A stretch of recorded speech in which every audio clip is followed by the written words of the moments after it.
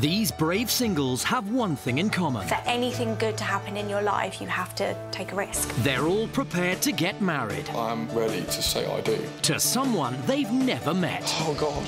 Taxi! Tired of being single? I'll be the train manager that looks across between David Cameron and David Brent. They've turned to a team of experts to find their perfect match. I'm here to find my husband. How important is sex to you? But will they find true love with a total stranger? This is proper squeaky bum time. I feel like he's got a lot to live up to. To marrying a stranger.